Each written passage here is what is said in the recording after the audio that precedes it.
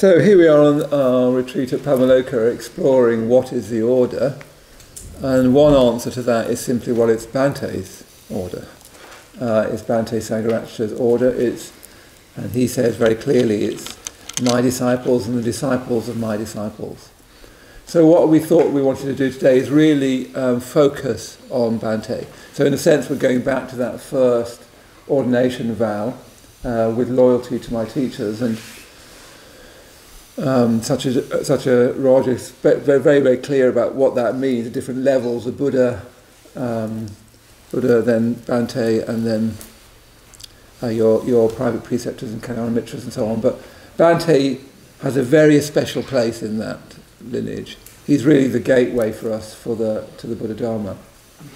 So this morning I'm just going to be in conversation, as we say, with Padmavajra, which basically means he does most of the talking and I occasionally, interject about Bhante Sangharakshita.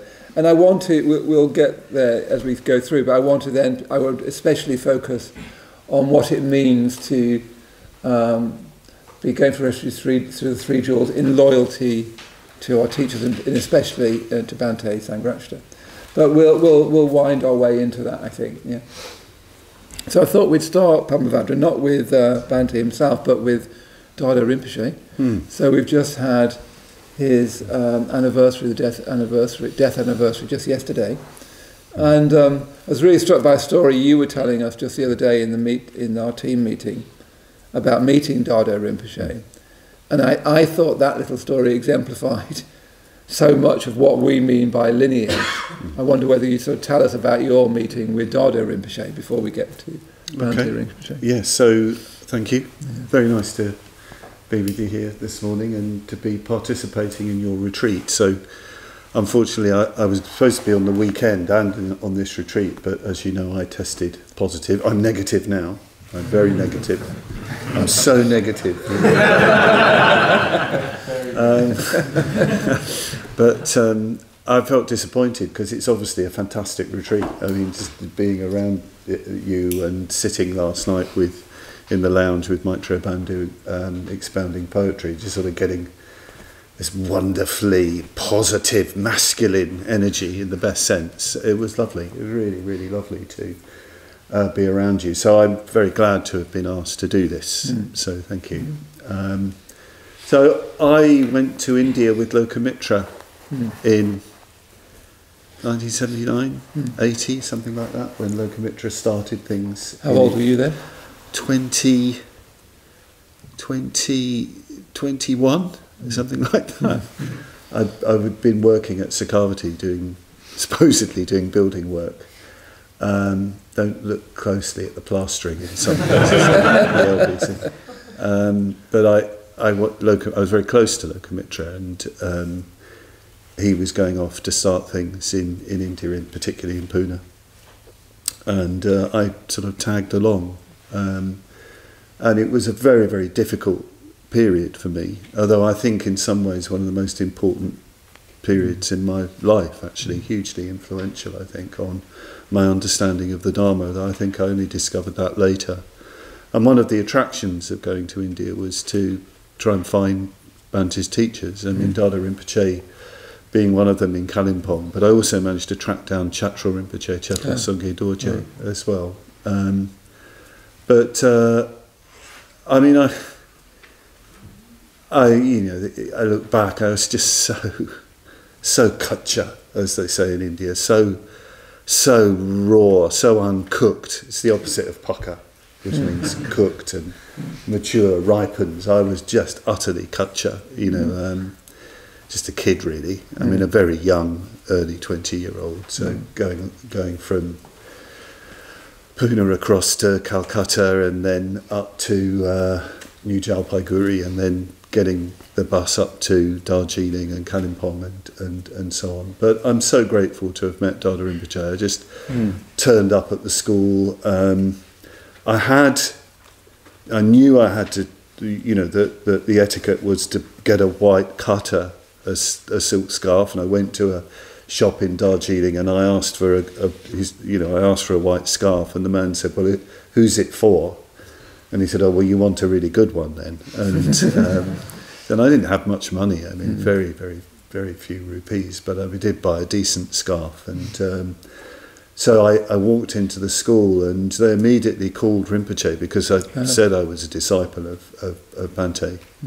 So he immediately came with Jampal Kalden, his assistant and manager and headmaster of the school, and I immediately did a full-length prostration and sort of offering this scarf, and Rinpoche just looked incredibly compassionate because, it was a stone floor and I was quite, throwing myself down. He looked really worried that I was doing myself major damage, but, very, very compassionate, very, very lovely, beautiful man. And I think he must have been in his 60s then, and lovely wispy moustache and beard and very simple robes. And we got into conversation. He gave me time for conversation, and there are a number of things I remember about that conversation. One of them was, three things I remember. The first one was I was so into Tibetan Buddhism, and I wanted to know all about the differences between the different schools, Nyingma, Gelug, Kagyu, Sakyapa, all the rest of it. And I asked Rinpoche about the differences between the schools, and Rinpoche said, "I have looked into this matter very deeply for many, many years, all being translated, of course, by Jampal Kalden, but I've looked into this matter very deeply, and I've come to the conclusion that there is no essential difference between all the schools of Tibetan Buddhism," which is quite a statement, actually, because there is quite a lot of sectarianism in Tibetan Buddhism. And Dhardo Rinpoche, of course, was an incarnation of a Nyingma Tulku, but a line of Nyingma Tulkus, but the habit of the Dalai Lamas was to take Nyingma Tulkus and give them a Gelug education, and that's what happened to him. He joked with Bhante, didn't he, that Bhante said, "Well, all my teachers are Nyingma Pa except for you, you're a Gelug teacher," and Dhardo Rinpoche said, "I'm secretly Nyingma Pa," and explained his lineage. But I was very struck by that, absolute unity, and he was well known for his non-sectarian attitudes. He'd teach Nyingma Pa texts as well as being a thoroughly Gelugpa Lama, great Lama, very, very learned. And then the next thing I remember was showing him pictures of Bhante. So Bhante, when he ordained me, wearing his yellow, we haven't got it on the shrine, but his yellow robes. We've got it in the front of the house, long hair, yellow robes, and a shirt. He was wearing a very elaborate Tibetan shirt when he ordained me, and I used to carry around me pictures of Tara and Padmavajra, and they weren't very good photographs, and I didn't look after them very well. He took them as if they were sort of sacred relics. He immediately took hold of these photos and put them on his head, hardly touched them. And he had this habit of sort of stroking his head and going, "Oh, oh," and it was completely natural. This incredibly learned man. I mean, one of the great geshes, extraordinarily learning and great ability, and yet this very, very simple response, simple in the best sense, immediate, natural devotion and wonder at what I was showing him. And then I asked him about his teachers, his teachers, thinking he would mention the great Gelug teachers of his era, who were his teachers, received initiation from, the great lamas of his age, as all of these incarnate lamas did. But he didn't mention any of those. He mentioned, what was his name, Geshe Lundrup? Yeah, Geshe Lundrup, who was his tutor in was it Drepung was his monastery, this young man that was assigned to him. He just said he was a very simple monk, a very humble monk. And when Rinpoche talked about his teacher, just in talking about him to somebody making an inquiry, tears welled up and he choked as he spoke. It was very, very strong I didn't quite know what to say. And apparently Dhardo Rimpoche was very, very famous for his guru devotion. Very, very famous. And he was a very strict teacher, you know, and as well as being like a mother and father to these young tulkus, but, you know, he was, you know, very, very firm with them if they, you know, if they got things wrong, or, you know, if they were, you know, there's a story, you know, where Rinpoche and his friends were laughing at some Nepalese pilgrims in the Jokan chanting their mantras, and they were laughing because they thought they were chanting their mantras wrong. And Geshe Lundra, you know, beat Dhardo Rinpoche and said, because that's quite common in those, you know, in those monasteries, and said, you fools, don't you realise that these Nepalese pilgrims are chanting mantras properly, in proper Sanskrit? We don't know how to chant properly. So he said, ever since then, I've had a great appreciation of proper Sanskrit mantra chanting. But yeah, he was very, very famous for his guru devotion, Dhardo Rinpoche. And you know, it's just such a different world, isn't it? I mean, you can't, it's sort of, we can't pretend to be like that. You know, that he was recognised as a tulku at a very young age, came into that world, and, you know, he was completely in that world. At the same time, he did, Dhardo Rinpoche did strike his own course as well, unusually. So he's a very interesting figure, Dhardo Rinpoche, because on the one hand, he comes out of that very, very strong guru devotion, that sense of lineage, reverence, you know, just pouring from every pore of his body. And yet he was also prepared to sort of break out and go his own way, particularly starting that school for Tibetan refugee children. And he was very critical of Tibetan politicians and the sort of religio politics that went on. And he was alienated from the Dalai Lama for many years. He's very devoted to the Dalai Lama, but the Dalai Lamas, the people around the Dalai Lama, wouldn't let Rinpoche see him for a long time. Because he'd been so critical of the corruption of Tibetan politicians. So he was a real mix in that way, I think. Yeah. And then I wanted to jump to the other part of the story that you told, which is Bhante coming here with his when his eyes had gone, and because I was very touched by that. Yes, well, that was something I remembered only the other day. I gave a talk on the stupa, and of course Bhante did install Rinpoche's relics in the stupa. This was the first stupa with Rinpoche's relics, and he came here and performed that. And yes, many years after that, and his sight had gone. He was staying here, and he wasn't in his room, so I was a bit concerned. You know, where is he? So I wandered about, and there he was sitting on the bench, just inside the wall there, just looking at the stupa. And he was there for quite a long time, just sitting there, just looking at the stupa, taking darshan, I suspect, of his teacher, of Dhardo Rinpoche. And there was great stillness, and, you know, it's okay, we don't sort of pry into that. This is Bhante communing with his teacher. Yes, yeah. I just thought that, for me, was a wonderful evocation of what lineage really means. It's not a sort of formal thing. It's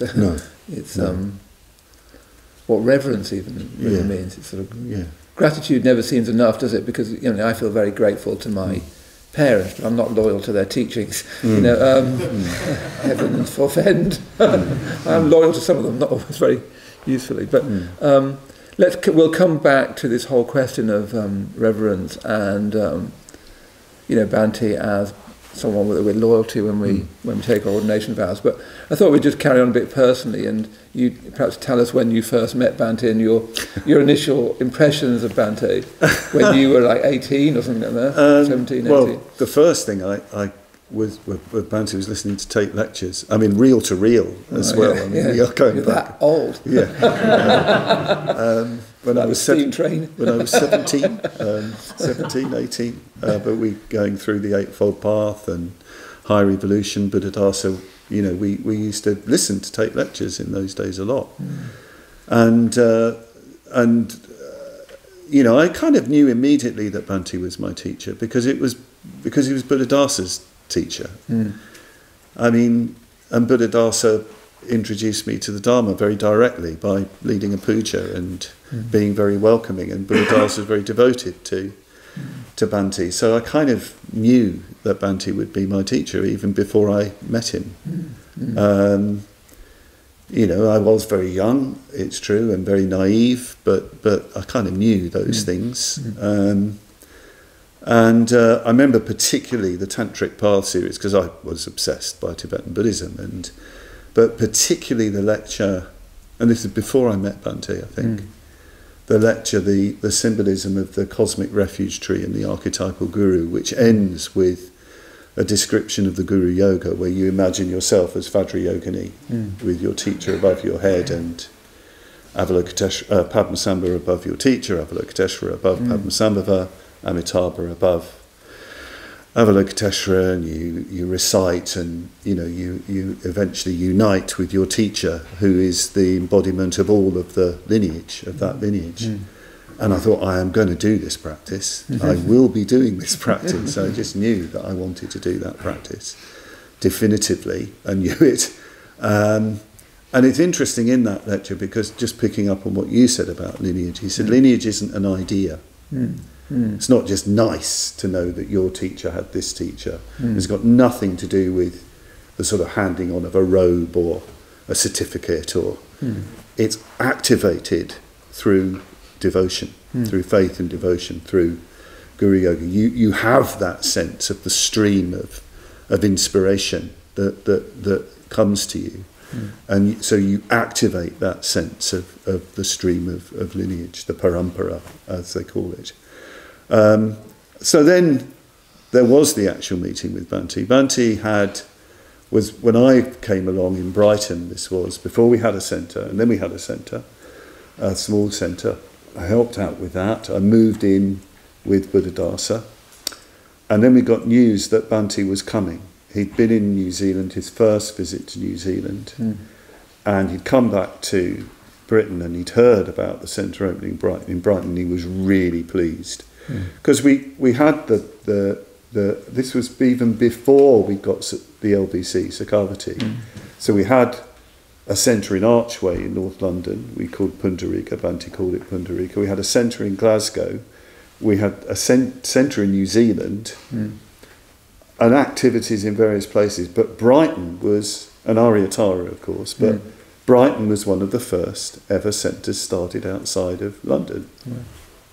And Bhante had a long-standing connection with Brighton, because he used to do things with the Brighton Buddhist group. And he wanted to come, so he came down. So I was tremendously excited, because I was going to meet my teacher, my guru, and you know, wow, he's coming. And inevitably there was it just went very flat. He came in wearing a sort of grey kind of Macintosh and sort of rather dowdy clothes, and these sort of big, almost like working men's boots, very greasy hair. And those glasses that looked as though he'd sort of been stuck together. And very bad teeth, of course. And I said, hello, you know, I was so excited. And he, you know, sort of held my hand rather limply, looked away from me and said, hello. And, you know, I was expecting a sort of teaching. I mean, maybe I got one. But so it was a very strange few days, you know, those few days. But a connection was definitely formed.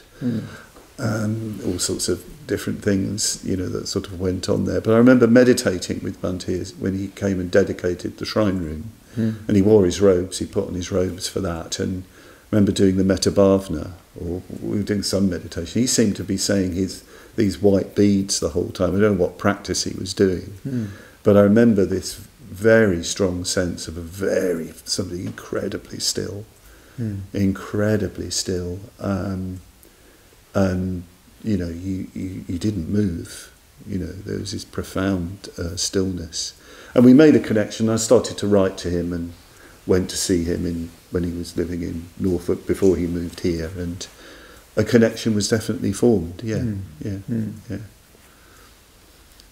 he took an interest. He wrote, I'd write to him, he'd write to me. And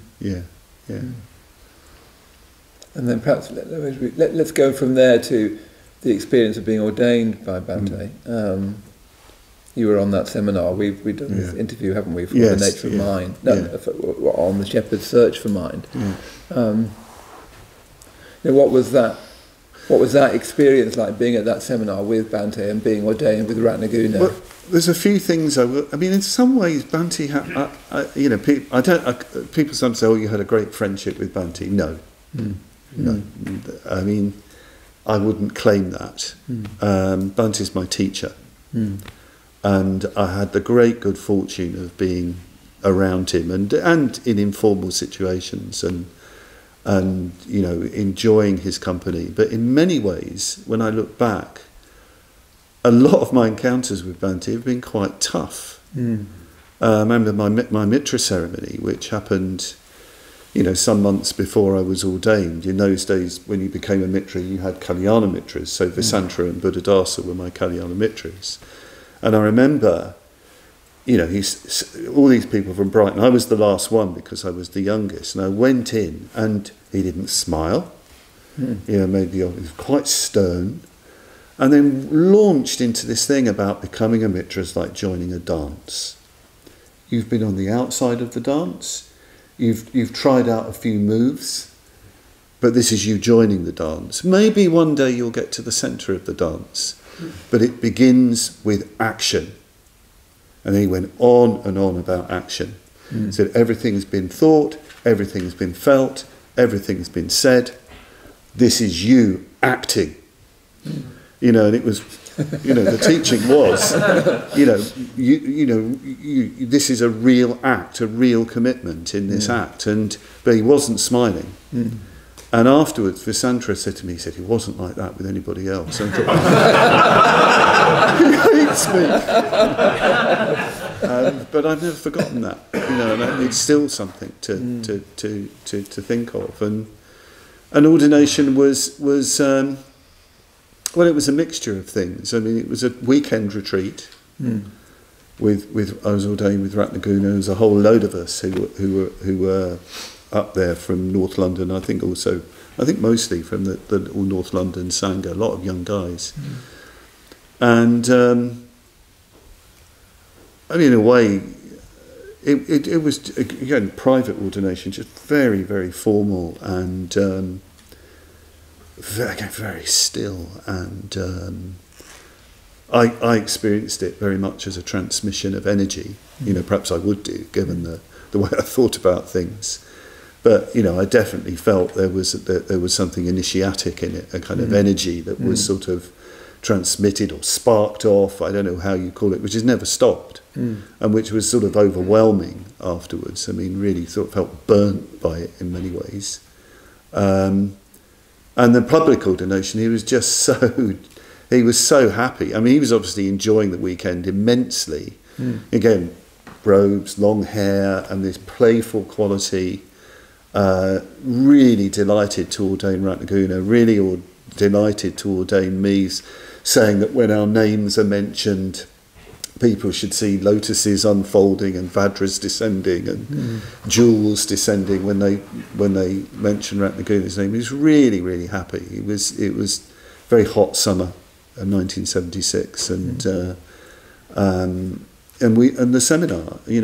I'd been on a seminar with Bhante before on the Mangala Sutta.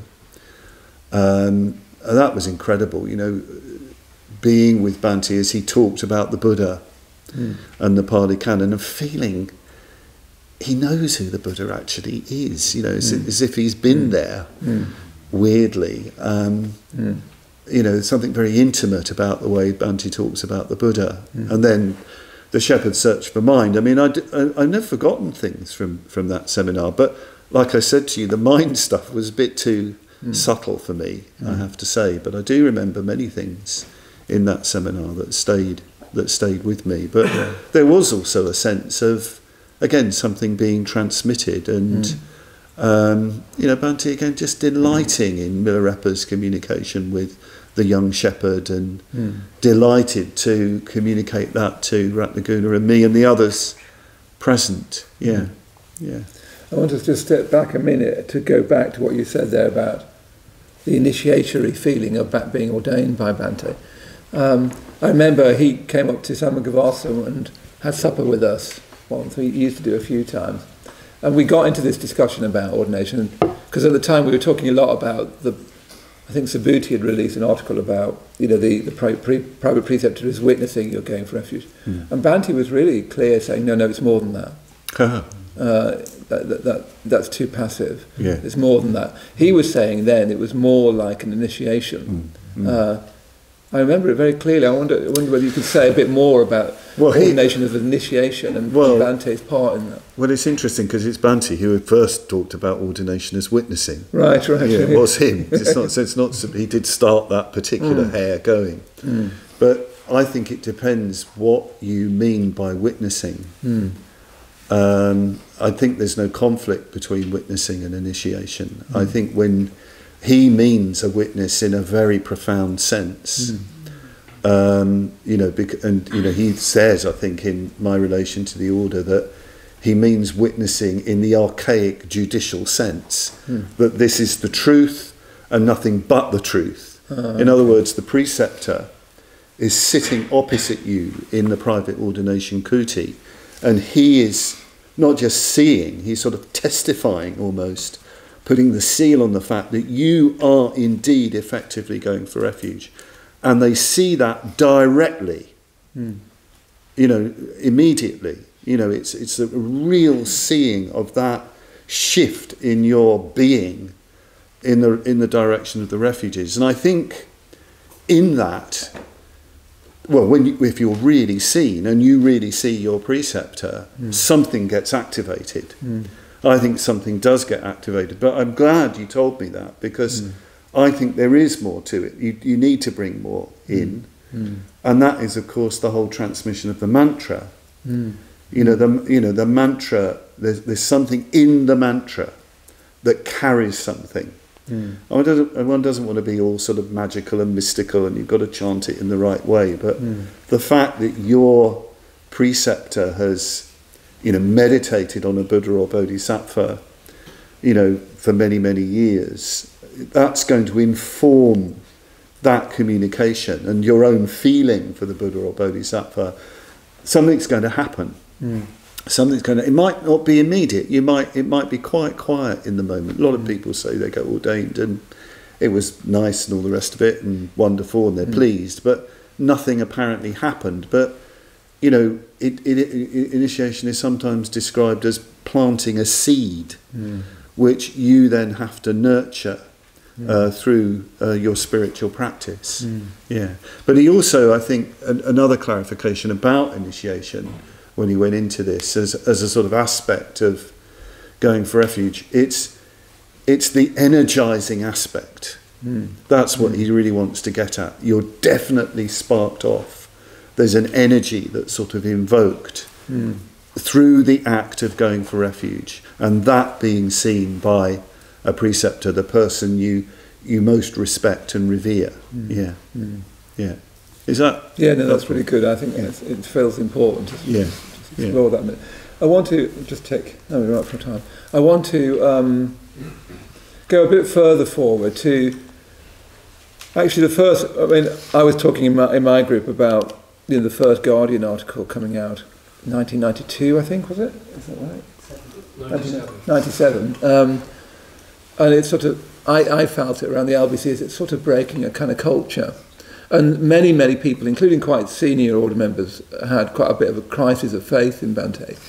So I wondered whether you ever had a crisis of faith in Bhante, and then I wondered whether we might start to talk about, well, what do you make of the, one has to go there, I'm afraid. You can hardly say the word Bhante without saying, what do you make of that? And I hope one day soon we can just stop doing that. But let's go there at least for a little while. But, because I found it quite difficult, because a lot of the order members I looked up to suddenly were really quite in crisis about their relationship to Bhante. Found it. I remember finding it very, very difficult. I remember, trying to talk to Subhuti. Subhuti was critical of Bhante. I talked to Bhante, and he was critical of Subhuti. It was like an argument between your parents. I had to go home. Yeah. Can we cut that out? No.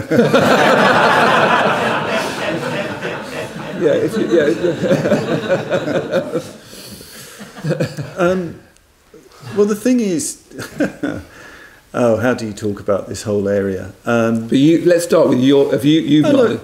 Why not? Do you think? Look, I can't rub out Bhante's effect on me, which is totally positive, more than positive, powerfully spiritually transformative. That can't be taken away. Sorry, people. I mean, what can I say? So I cannot be critical. I refuse to be critical. I don't mind other people being critical if that's their experience and so on, fine. But sorry, I'm not going to join you. This man has transformed my life and given me so much. Why am I going to be critical of that? I just feel nothing but gratitude and reverence and respect. My personal experience of Bhante has been, at times very challenging, very demanding, but totally in the context of utter kindness and helpfulness and encouragement. The other aspect, of course, you have to remember, I mean, look, I knew Bhante was sleeping with guys because guys told me. We all knew. In those days, in the early days, I mean, friends of mine, it was almost like, well, why isn't he doing it with me? Am I not a proper disciple? You know what I mean? I mean, I would have probably freaked out, but this sort of idea that it was sort of, people sort of tend to read things like, oh, it's a big religious organisation, and the guy at the top was, having it off with all these blokes in secret. It's rubbish. It's just not like that. Even when I got involved, everybody knew. And people would tell me, oh, look, I'm going to say it as well, and again, this won't be popular, but very good friends of mine, and these are very weighty order members taking a lot of responsibility, they said it was an incredible experience, and it changed their life, because they experienced love very, very directly, and it sort of freed up all sorts of inhibitions. I mean, that story can't be told. I don't think any of those guys would want to talk about that, because they'll just be shot down in flames. But that's the fact. That's the truth. I do think that you can't sort of go there really. But for me, it's I can't undo my very, very positive experience of Bhante, and I can't imagine anything that would come out that would affect that. That he's my teacher. In a way, I do have a rather old-fashioned approach, and in some ways that it's a bit, I remember Prakasha saying in a group when we were talking about, another thing had appeared and repeating the same old stuff. And we were on a private preceptor's retreat, and Prakasha just, we were asked to talk about how do we feel about Bhante, all these preceptors, and Prakasha said, well, Bhante's perfect. Bhante's perfect. That's going too far. And, well, he was taking the tantric approach. He was really into tantric Buddhism, that Bhante gave him the Dharma, the liberating Dharma, so he's perfect. Why would you question that? Why would you go into that? Now, I can sort of see his point of view. You know what I mean? And he's, it's not. I'm not sure I would take it myself, but in a sense, I do. Right. Yeah. Because I'm not going to dwell on the faults of my teacher. You could do. I could do. Milarepa says it. Milarepa says it to Rinpoche when Rinpoche's having a strop. Is that if you dwell on the faults of your teacher, you will see a million faults. Interesting. If you dwell on one or two or three, you will see a mountain of faults. What are you going to give your attention to? And sooner or later, you have to decide, what am I going to give my attention to? And of course, sex is such a loaded issue for people. Everybody's got issues about sex. So it's particularly problematic. I mean, in some ways, I think it's quite good. because I hope it will put people off. I mean, you know, in a sense. Well, you know what I mean? It's a way of finding out who's serious. Okay. Yeah. You know, do you know what I mean? Look, what are you really into here? Well, and I'm neither am I saying that, you know, people who felt that they found it very difficult with Bhante and, you know, all the rest of it, I'm not denying their experience either, and that needs to be listened to and talked about. Of course it does, and I wouldn't shut that down. But I have my experience, and I know other people have their experience. So everybody's got their take on this one. Yeah, there isn't an official, and I don't like any attempt to kind of have an official explanation of what goes on. I really don't like that. People are going to have to sort of make up their own minds about what's valuable. Yeah. Yeah. I want to press you a little bit more. Yeah. That's my job. You know, you saying earlier on, I won't be critical. I was struck by that. I won't be critical of Bhante, and that, as you say, it's very traditional. You know, you could argue, or someone could argue, obviously not me. Some fictitious person could argue that, okay, well, you're a public preceptor, you know, you're very influential in our movement and order, therefore you sort of should be critical. You know, do you see what I mean? That the concern could be, if you wanted the concern to be, is okay, well, you're an important figure here, you ordain many people. For that person, we need you to have an unbiased, that's a modern view, an unbiased critical account which takes into account strengths and weaknesses, that passes on an understanding of that.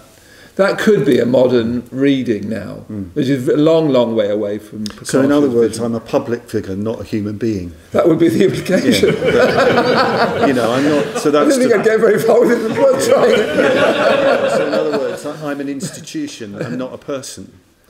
You know, and if people want me to be an institution, I'm sorry, I can't be an institution. I'm a human being, I'm a person. And as a public preceptor, I'm a person. You know, you can't be a public preceptor and receive people into the order without being a person with your own individual take on things. And look, I don't expect my view to be an official view. This is me. And I do not expect anybody in this room or anybody anywhere to have the same view of things as I do. You can't. You have to make up your own minds about all this stuff, you know, about anything. You know, I really don't expect that. My feelings for Bhante and my feelings for Bhante, they're completely independent of other people. This is one of the things I sort of really hate about the movement being turned into a sort of into a church. I absolutely can't stand it. You know, it's so against what we're really about. You know, in some ways, I wish certain things would just sort of vanish. You know, and we could, you know, it was just, I don't know, smaller, more intimate or something, because, you know, you end up having to have sort of positions and, you know, acceptable positions. Well, sorry, I'm not going to do that. You know, and I also happen to think that people coming and going for refuge retreats are adults. They're individual, mature human beings, and they can make up their own mind about things. I think you do get this sometimes with some order members, as if public preceptors are sort of leading a load of lemmings over the cliff. I mean, that is so insulting to the people coming into the movement.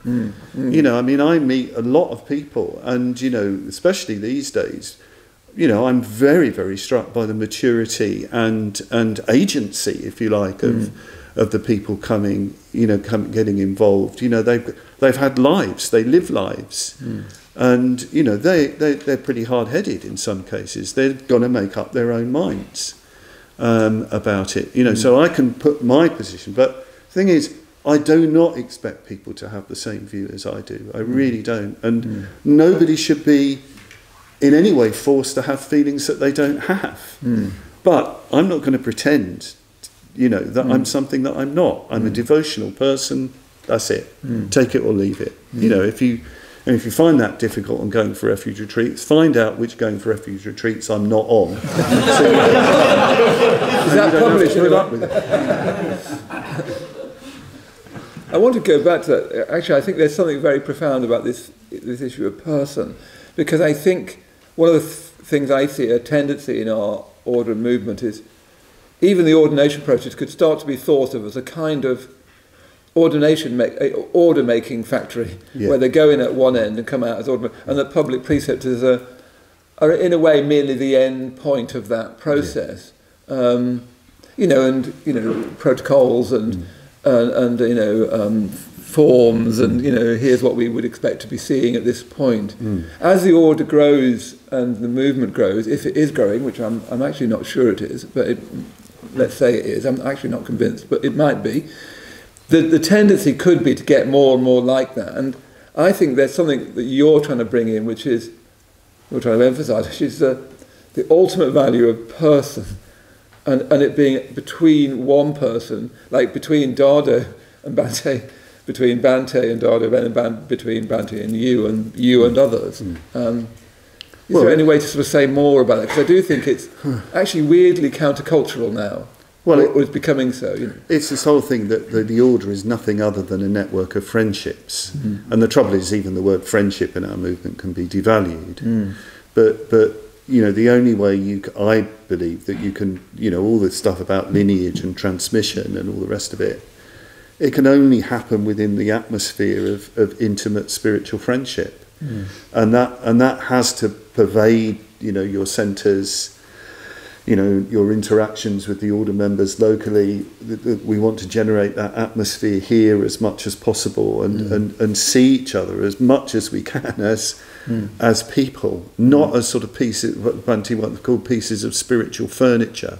He said that himself before he took that sabbatical in Cornwall. He was tired of being treated as a piece of spiritual furniture. This is one thing again that people, when they get hoity-toity about Bhante and all those different things, well, hang on a minute, how would what would it be like to start a spiritual movement and all people are doing are just loading their problems on you, and when you've helped them they say bye-bye and they're off with somebody else? How do you feel about that? What's it like to kind of be in that kind of relationship? And it's pretty demanding. You get a bit of a taste of it just as an order member. What we're looking for is something far more to do with the person and far more to do with human communication and friendship. And it's only out of that you can have the reverence developing. And this is, I think Bhante is, one of the things Bhante's done is incredible. He knows very, very well that you cannot impose guru-disciple relationship on our world, because we're profoundly democratic and egalitarian. But what you can encourage is friendships, and out of friendships develops reverence. When in a friendship, if you discover that the other person is more experienced than you, more developed than you, let's say it, naturally that will become respect and even reverence. That's the way he used to talk. You can't, you can't sort of impose these things. It must come out of metta for one another. That must be where we go to every time, I think, in our communication with one another. I want to come back to reverence near the end, because I think I want to come back to, like for instance, what somebody might feel if they don't feel that and so on. But we'll come back to that in a minute. I want to go back to Bhante for a bit and explore, your developing relationship with Bhante. After ordinary, him coming here, I remember meeting him here many times, and I remember us being you were on the team for my Gukiloka, and Bhante was there at the same time, and then seeing his eyes go and all the terrible difficulties Bhante had to endure. What happened with your friendship with Bhante is, if that's the right word, there's no real word for it. I don't think there is a word for it. Friendship never feels quite right. But, I was it's a bit of a story. Presumably you've got time. We've got time, yeah. So I got ordained. It was a very, very vivid experience, and I was 19, so very naive. And I thought, right, that's it. 2 years' time, do my sadhana every day, doing the mantra, and within 2 years the bodhicitta will arise, and I'll just be borne along by the bodhicitta, gaining enlightenment for the benefit of all things. I really thought that. All sounds totally reasonable. Yeah. And, you know, Bhante's given me this practice, and, you know, he said he'll give me the sadhana, the written sheet, and, you know, there's more initiations to come, surely. And then it just all went bad, you know. So, I mean, I came on the Mind in Buddhist Psychology seminar that became Know Your Mind. Oh, yeah, yeah. Bhante really wanted me to be on that. And that was one of the hardest periods of my life. I mean, because I was in this state of, well, I basically wanted, it's complicated, right? Because Bhante was like an archetypal guru at my ordination, naturally. I'm not putting anything on, he was, just was. When I sat down to do my sadhana, I just saw him, you know, just very vividly. And I thought, hang on, it's supposed to be Padmasambhava, but it was him. You know, and quite naturally. But then, after that, it sort of changed, because what I'd done, I'd appropriated it, basically. Meaning? I wanted him to be the guru thing for me, who would be giving me teachings, and I was going to be a special one. All that rubbish. And what I got from Bhante was Teflon. I mean, I'd go to, you know, in this sort of state, I'd go to him and he'd sort of ignore me.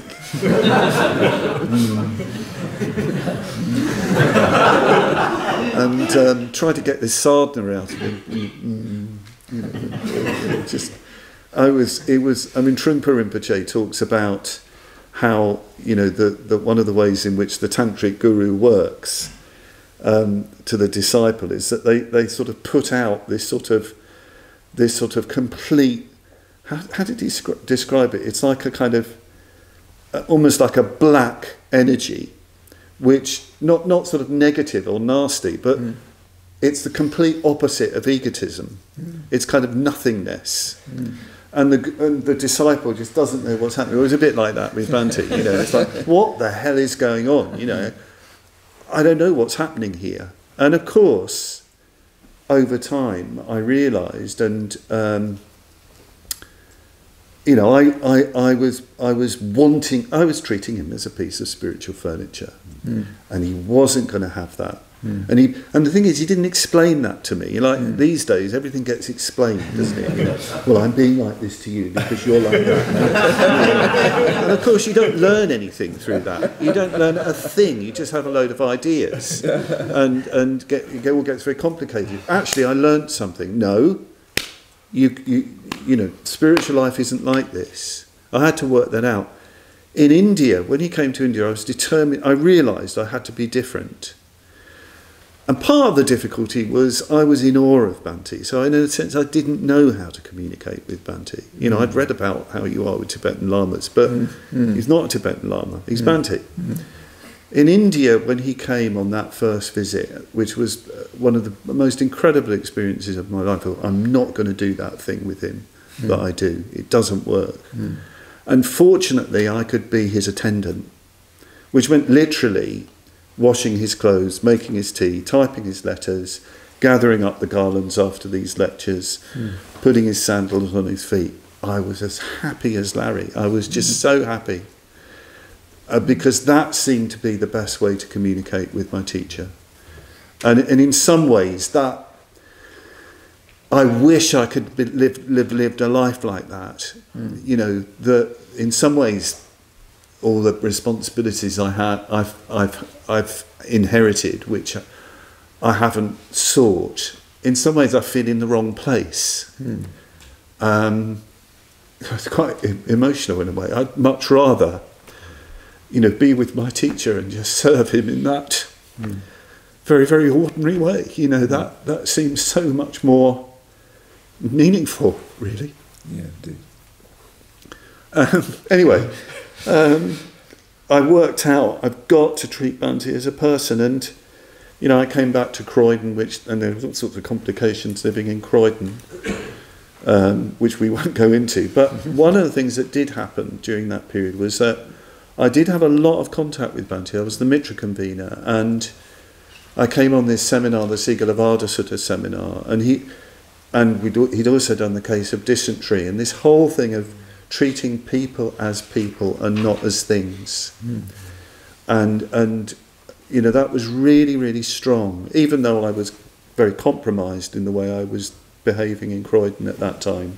There was something very attractive about treating people as people. And I thought, why don't you treat Bhante as a person, rather than this guru thing who's supposed to give you everything that you want, and then you judge him if he doesn't. So I started to give him presents. I'd find, you know, books he might be interested in, second-hand bookshops, books on Blake and John Middleton Murray, and poetry books, and I just went out of my, and when I went to see him, I'd ask him about how he was, and of course, then he became a much more interesting person. So forgetting about what I wanted and needed, who am I with, and really trying to sort of ponder that. So that really shifted things, and getting away from this whole thing, because this is part of the problem in people judging public figures. Again, you're not seeing them as a person in their totality, with all their sort of, you know, their history and complexities and so on, and richness, you know, incredible sort of richness. So that was very, very important for me. And I remember going to see him when he was in Birmingham, and he was in a very bad way. He hadn't been sleeping, his eyes had gone, and I was asked to sit with him because there was he needed people to sit with him. So I was, you know, asked to go and sit with him. So there, going to sit with Bhante, and he's sitting there looking absolutely exhausted. And he was clearly concerned about how I would view him. He said something like, "It must be a bit strange for people to see me like this." And I said, "Bhante, look, I really don't mind how you are." And I really didn't. You know, I'd not long been with my father, who was a very old man and not very well. I said, you can be however you are. And I said, the thing is, Bhante, people think that you should be invincible. And he said, well, I still am. I still am. And I said, oh. I said, well, it's quite interesting being with you, because I can see that you're really suffering. But there is still this gravitas, I can't remember the word I used, this. And he said, well, it is very strange, he said, because I do feel, I really am suffering, but I also feel happy at the same time. And it was a very poignant meeting, you know, and you know, it's like, I didn't need Bhante, I suppose, to be, like I say, invincible, though he still was. Yeah. And I think the very last meeting, I don't know if it was the very last, but it was very near the end, was at Adhisthana, again, very, very old. And, you know, we did this Guru Yoga retreat. And I asked him if he would bless a ball of thread that we would give at the end of the retreat for everybody on the retreat, while I recited the Guru Yoga liturgy. He said, well, as long as it doesn't take too long. I said, no, I'll do it quickly. So he I chanted this liturgy, and he went into meditation. Finished it, and I thought, he's not coming out. He was really absorbed. And, you know, very, you know, frail and absorbed. And then he handed the thread to me. He said, I'm thinking of Blake. I give to you a golden thread, or you go in at eternity or something. And I felt that, in a way, perhaps in that moment, there was a kind of coming together of this very frail old man, and yet in touch with these profound depths of the Dharma. And he was very happy on that retreat. He kept saying, I'm so pleased you're doing this retreat. I'm so happy this is happening. And people were going in to see him, and some of the people who were looking after Bhante saying, what has happened to Bhante? He's so different with people. because he was chanting and blessing them, and he really was being in that kind of mode. Yeah. Incredible. Let's start to wind up this part of it, but I do want to say something about with loyalty to my teachers, just to remind you. I've got some things to say about that. Yes, we want to go to that. So, that's where we'll go, I think. Because here we are, on the nearing the end of a retreat on what is the order. What do you ordination seems to me to be the most sacred. Well, it's the most sacred event in my life. It might completely change my life. I was ordained by Sivadra on the course, privately ordained by Sivadra on the course that you were on the team, and Subhuti publicly. It seems to me the most serious thing you can do, in the proper sense. What would you say to people about their relationship to Bhante in that, and to their private and public preceptors in relationship to that? Well, maybe I'll wind into that by talking about the phrase "with loyalty to my teachers," because when I started to do public ordinations, you start seeing the ordination ceremony rather differently, and I was very struck by the 4 acceptance verses, and Bhante was here. I said, could you tell me about the acceptance verses? Because he composed them. The ordination ceremony. It's just worth acknowledging, that the ordination ceremony it's based on a traditional Upasaka ordination ceremony, but it's Bhante's ordination ceremony. So it is a good idea to make up your mind about Bhante, because this is the actual ceremony you will undergo both privately and publicly is his expression of what an ordination ceremony is. It's all coming from him. So I think that's it's not, you don't get it off the internet or out of thin air. This comes through his transmission. It's his lineage very, very directly. But anyway, I asked him about the 4 verses, and he said we talked mostly about the first one, and the first thing he said was, notice loyalty to, not faith in. And then he said by loyalty he meant something really strong, almost feudal in its strength. But loyalty to, not faith in. And I went away and reflected on that, or maybe we talked about it, I can't quite remember. Faith is for the Buddha, Dharma and Sangha. I think this is really important. Shraddha is always explained as your response, your resonance with the 3 jewels, and the expression of that is going for refuge. So he's not saying that you have faith in your teachers. And he said it's good that I wrote teachers plural, isn't it? Because it means it refers particularly to the private and public preceptor. That's the way he explained it. And he was saying, well, the person who ordains you, you would have a very, very strong bond with them. That's his vision of ordination. It's really strong because they're the people who witness your faith. You're going for refuge in the 3 jewels. But I think that's quite an important distinction. Yeah, it is. Yeah. Because he doesn't mean by that blind loyalty, not at all. It's not that you can't question, or you wouldn't question, or even criticise. I've certainly been questioned and criticised by people I've ordained, perfectly accept, and actually they were right. So I think this is very, very important to understand. I think another thing that I'd like to bring in here is, well, maybe I'll mention it in a minute. Is there anything you want to follow up from what I just said there? But there is a particular... carry on for a bit, I think. Well, there's this very important teaching called the Pratisaranas. Pratisharanas, the reliances, the 4 great reliances, which Bhante expounds in the last lecture from the Vimalakirti Nidesha series. And the first of the Pratisharanas, the reliances, rely on the Dharma, not on any person. Rely on the Dharma and not on any person.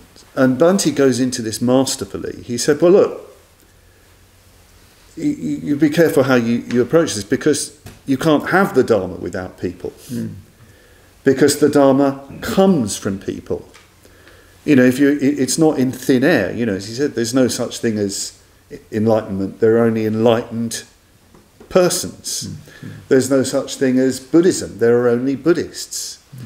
The Dharma is transmitted by people. It's a communication. So he clarifies it that you can rely on the person to the extent that the Dharma is alive in their life. So I think that's again a very important clarification. You know, so the extent that the Dharma is alive and transmitting and embodied in a sense in the person, you rely on that, but not in all the sort of different aspects of their behaviour. You know, and you know, perhaps that's a way of relating to Bhante. You know, that you know, if people have sort of difficulties, well, you know, you rely on him as a communicator and transmitter of the Dharma. It doesn't mean that you have to kind of follow all the sort of different, you know, bits and pieces of his character. You can't do that, you know. And no, you can't separate it too much either. But you can't separate it either. That's also true. Yeah. Because some people want to say, well, I'm happy with Bhante's teachings. I'm just not happy with him. Yeah, but then that's problematic, because you know, which bit are you not happy with him? You know, you're going to dismiss. You know, how many of us, for example, I've been thinking a bit about Bhante's life lately. How many of us could, you know, burn all our clothes, burn up our passport, you know, wear some discoloured white cloth and wander around India homeless, searching for the Dharma? How many people have done that? I don't know anybody in the order who's lived like that. How many people could work with so-called ex-untouchable Buddhists? I never forget Dada said Rimpoche, a Buddhist politician who came to see us. He was very, very involved in Maharashtra and even national politics, you know, in and out of being part of Indira Gandhi's Congress party. And he was an old disciple of Bhante. And Dada said came to see me in Lokamitra, and he was in tears, talking about Bhante coming to Ahmednagar district, where he was from, after the first conversions. And he said, we've never seen anybody like this. He would eat any food, drink any water, sleep anywhere, walk for miles from house to house, stay up late at night talking to people about the Dharma, helping them to practice and understand the Dharma. Well, Bhante lived like, how many people do that? How many people have lived like that? How many people could start, you know, a new Buddhist movement in 1960s London? You know, or even just read the stuff when he came back from India, when he was in the Hampstead Vihara, travelling all over Britain, giving Dharma talks, these tiny Buddhist groups, tirelessly. How many people could do that? You know, so okay, you might say, well, I don't like, which bit of Bhante are you going to reject? And how many people could actually live that kind of life? I mean, for me, Bhante has exemplified the Bodhisattva ideal. You know, he has. You know, he's lived a life devoted to other people and communicating the Dharma to them. So I think, you know, you do need to do, if you're going to go into Bhante, you've really got to do a bit of research and really look at everything, if you're going to look at everything. Yeah. And what I think we might do in just a moment is open up to some questions. I was going to have a tea break, I don't think we've quite got time. But I thought I would finish this part by, you know, what would you say to these guys, you know, in terms of ordination? What do they need to do? Oh. Well, they're all so different, aren't they? What do you need to do?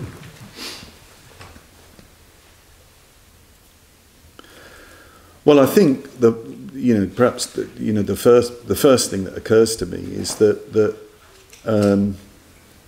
ordination is comes about because of the effectiveness of your going for refuge, and effective is of course used in a very special sense. It's not, because I'm sure your going for refuge is having effects, now, but it's capital E, if you like. Bhante said when he talked about these levels of going for refuge, in some ways the nomenclature wasn't quite right. And the first time he talked about it, when he talked about effective going for refuge, he talked about it in terms of, from Tantric Buddhism, the esoteric refuges, the Guru, the Yidam, the Dakini. But what he was particularly concerned to get at was that the refuges have entered into your experience. Yes, Buddha, Dharma and Sangha, in all their profundity and sublimity, but they need to be activated in your life. And that has to include being part of an intimate spiritual community. So it's for them to be activated with a very definite stream of well, let's call it lineage. Otherwise it just won't be activated. It'll just be in the air, so to speak. It won't be really sort of grounded. It won't be real. You know, it's got to be tangible and alive. And in a sense, you have to be answerable to other people. You know, the whole thing about it being witnessed, that means that you're being seen. You know, in all your sort of different aspects, everything has got to come to the party. Everything has got to be seen. You know, like you know, Bhante's saying in the tantric spiritual community, everybody is naked. Everybody is showing everything, both their sort of their heights and their depths. You know, if you like, the sublime and the sordid. It's all sort of seen in its totality. So that's the first thing. If you're going to effectively go for refuge, you've got to bring everything in and not pretend. Don't put on a going for refuge show for us. You know, that's terrible. You know, we won't be able to see where you're at. We need to see everything.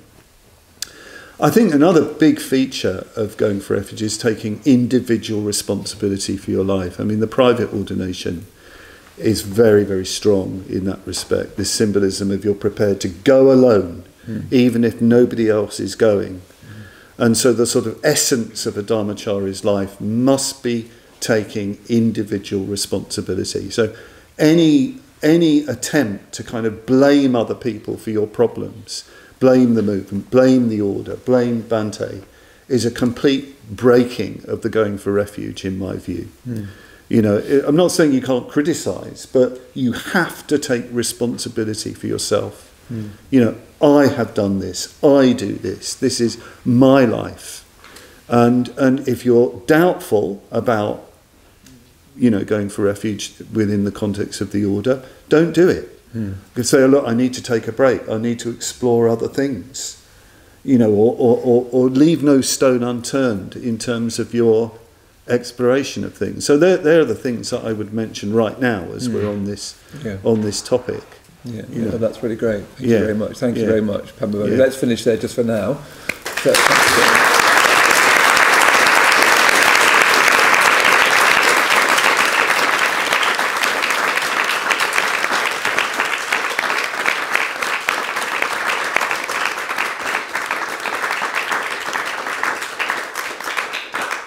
So I thought we could have just 20 minutes just now of any questions that you might have to Padmavajra about anything he said, or indeed about anything, you know, like medieval marquetry or something. Sure he knows about What's things that? Yeah, just I thought we'd have just a 20-minute period now, and then we'll have a bit more of a break before lunch. So, yeah. Just on the ordination, you said like when you yourself got ordained, you felt like it was burnt almost by it. I just wondered how you felt on the other end of that as a private preceptor and a public preceptor, the sort of feelings that you experience in that position. I think the main feeling with both the ordinations was an enormous sense of privilege and a great honour to be able to ordain people. I mean, there's a different sort of flavour to the private and public ordination. You know, with the private ordination, in a way, there's not much I can say, because my memory of doing, well, I don't have memories of doing private ordination. Sorry, people I've ordained, because you're so in the moment. You know, if I took it seriously, well, if I'm to witness what's going on, I need to be completely focused. you know, and completely involved in going for refuge myself. So in a sense, that's all I was concerned with. With the public ordination, I suppose one of the things about that was this sense of what you're bringing people. You're aware of a vast network of trust, because that ordination stands everywhere throughout the Triratna world, which is quite a thing to say, actually. So, you know, in India, in Australia, in the United States, throughout Britain, nobody has ever questioned a public ordination that I've done or my friends have done, which is quite a, you know, that's an incredible sort of network of trust. And you're very, very conscious of that, I think, and again, it's a great honour to be able to serve the order in that way. You know, so that they're the sort of feelings. And of course, you also become conscious of, you know, you have a great responsibility to the people that you've ordained. And you know, when I was first a public preceptor, going to college meetings, and there weren't so many of us in those days. I mean, Subhuti was really exploring this by looking at, you know, the Bodhisattva precepts that Dhardo Rimpoche gave to Bhante, the traditional set of precepts and so on, because they're all about the ethics of impact, if you like, when you do have a particular responsibility. So I think they're the sort of the feelings. And of course, tremendous joy. I mean, you know, at seeing somebody emerging in front of you, and there was always that sense of, you know, a before and after, you know, that incredible sort of moment when you see a room filled with cases. You know, there's this, you know, like lotuses unfolding, you know, definitely. And there's great joy in that. Yeah. Okay, thank you. Yeah. Padmavajra. There's just like a few words going on, like faith is for going for refuge, and you know, I think there's like words like imagination that go with faith, and then devotion. We've also talked about critical mind, and you need that critical mind. And I feel like when, like personally, if I feel like faith is flowing, devotion is flowing, the spiritual life feels very easy. But then I don't know where the critical mind fits in when I'm in that space, and it feels like where does it all fit in? Because it feels like when I've got this critical mind on, suddenly the spiritual life doesn't feel easy. Right. So how does that work? If we're trying to develop this faith and go for refuge more and more, but we've also got this critical mind. Well, in a way, perhaps you could look at the critical mind being developed and being refined. And I would say that's also an aspect of faith. Well, I don't say it, the tradition says it, you know, that you get this trusting Shraddha, or the Shraddha that's a very deep conviction, and that comes through reflecting on the doctrine. You know, you really, really do your Dharma study, and you really reflect upon the Four Noble Truths and Praticca Samutpada and, you know, the great truths of and karma and its effects, but you really scrutinise it. You know, you don't just take it on faith. You really investigate it, think about it. Does it sort of add up? Does it make sense? Is that actually going on in my experience? So there is, as part of faith, I think there is such a thing as a sort of dharmic, critical thinking. You know, Chintamaya Prajna, if you like, where you're really investigating the Dharma. And of course, that's going to affect all aspects of your experience. Do you see what I mean? So, you know, perhaps with it's not critical mind bad, faith good. It's more because we have got minds which analyse and which sort of think, hang on, that doesn't add up, or we do have reason. And so on, but you employ that in your search for truth, if you see what I mean. And in the end, and sometimes there might be this wonderful coming together of the emotional response and the critical, if you like, or the investigatory response. Yeah, because faith, really, in its fullness, it you know, includes and transcends, if you like, the emotional the cognitive or the intellectual or the rational and the volitional. It has all of that in it. Yeah. So, you know, it might be, Matt, if this is an issue for you, maybe you need to employ your critical mind more in really questioning the Dharma, you know, and what it really means. Yeah. Yeah, great, thank you. At one point, sorry, Padmavajra, at one point we're talking about loyalty. You mentioned medieval loyalty, and I wonder if you could say a bit more about that. Well, it was more that I think he used the word feudal. Feudal. Yeah, feudal, which I suppose is medieval, isn't it? I think it was the strength of the bond he was wanting to get at, rather than we should go back to feudal times where we're sort of doffing our caps. It was the sort of strength, I think, of response that he was particularly concerned with, and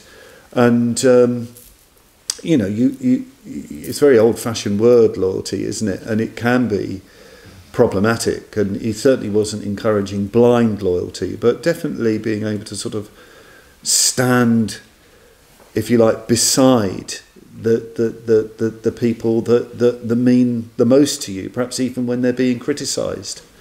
You know, this is very, you know, you get this in descriptions of in all the traditions, East or West, that talk about friendship and brotherhood. They really emphasise standing up for your friend's good reputation in public when they're being criticised, because of course in those times reputation was everything. That was your social security. And if somebody was their character was being destroyed in public, well, that would be the end. So friendship, a big part of traditional friendship, was standing by your brother, standing by your friend in public when they are being criticised. I mean, we've sort of lost sight of that sort of thing. And I mean, Al-Ghazali is particularly strong, is you never ever criticise your brother, especially not in public. Only if it's threatening the friendship. You never do that. You concentrate always on his virtue and praising his virtue. You keep bringing out the best, because he knows only too well that if we concentrate on the negative in other people, it just increases and increases and increases. But it's that strength of faithfulness. I mean, he gave that lecture, Bhante, fidelity, or as he pronounced it, fidelity. Such an important quality, you know. Thank you. Sure. So I have a question about, you know, cultivating a relationship with Bhante. You know, never met Bhante, and you know, I guess I try and get a sense from you know, hearing people like you who knew him quite intimately talking about him. You know, much about his impressions that you know, he was doing, reading Bhante. You know, obviously very grateful for the movement he set up. I was wondering if, like, you know, I was just struck by how moved you were, like, at, you know, the prospect of a life not lived, of being Bhante's attendant, and, you know, that being the outcome of, like, your relationship over, like, decades, and just wondering if, like, Bhante's going to more move to a kind of, like, mythic level in a way of, like, you know, that response you had. I wonder if you'd have had that if you hadn't met him, and, you know, I was imagining, like, 50 years' time, say, when there's not even people who knew Bhante that well, and, you know, it kind of, it just seems like it's hard to have, so I can feel as if I can be loyal to Bhante, but, you know, the reaction you had felt more like, I don't know, like devotion, emotional devotion, not just loyalty to your teachers. So, like, you know, is he going to move to a kind of more mythic level? It's very hard to say, I think. I mean, already I think, people dream about Bhante, and even people who've never met him. You know, I know people who've not met Bhante, and their response is incredibly strong. And I think there's a number of it's partly individual, personal. You know, you have to take into account individual temperaments, and these things can't be forced. They really can't. Otherwise, you end up with something cultish, and we really don't want that.